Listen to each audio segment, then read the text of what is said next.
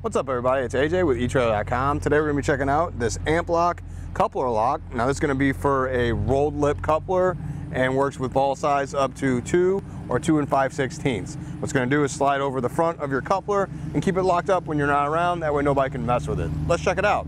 This is the rolled lip we're talking about. So sometimes it has a flat lip that comes out. This one's rolled, so it's up and elevated just a little bit, and that's what this was made for, to slide right over.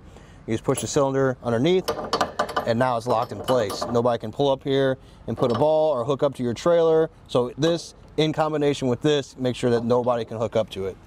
Looking at the coupler a little closer, you can see as I move it around, it stays pretty close to that coupler.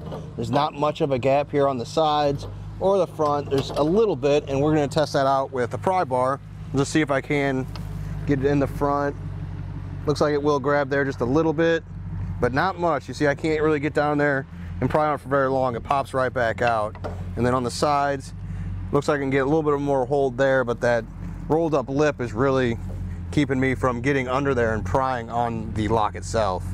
Now we have it on a 2-inch coupler. The last one we had was a 2 5/16, so I just wanted to show you the size difference just in case you have this trailer instead. It's a lot like the other one. It's on there pretty tight. You can get a little bit more movement. Seems like there's a little more gap on the side. Let's get the pry bar and check that out.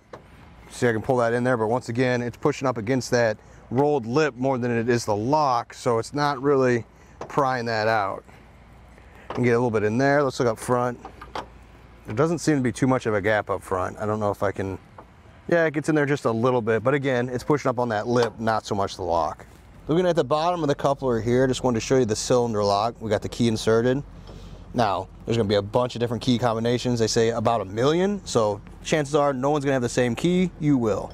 So you just put the key in there and turn it. The cylinder comes out. That lets you know it's unlocked. You can slide it off there.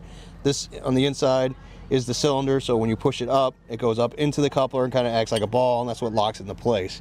You also have this on the bottom so that nobody can access that open spot. So it's nice. It covers that up and locks it into place on the inside. The cylinder lock is very secure. It's going to be really difficult to drill into it or pick it, so it's just going to save you. I think people are just going to walk up and look at it and go, I'll just mess with the next one that doesn't have a lock on it. Speaking of the construction of the lock, it's going to be made out of a cast iron, so you know it's going to hold up to those elements just fine. You don't have to worry about rust or corrosion. Also, it's going to be shock absorbent, so if somebody was to hit it with a hammer or something, it would absorb that shock and be less likely to break. Looking at the inside here, it's going to work with a maximum width coupler size of 4 3/4 inches, and also it's going to work with a max lip thickness of 1 inch. So just keep that in mind when you're looking at this and look at the trailer you're going to put it on. Make sure it's in those parameters so it's going to work.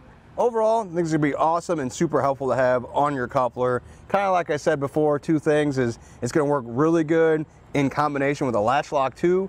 That way, when people are walking by, they see the latch lock, they see this lock here on the coupler, and they go, I'm just going to go to the next one that doesn't have anything on it because that's going to be too difficult and noisy to even try and break off of there. Well, that does it. Thanks for hanging out, and I hope this helped.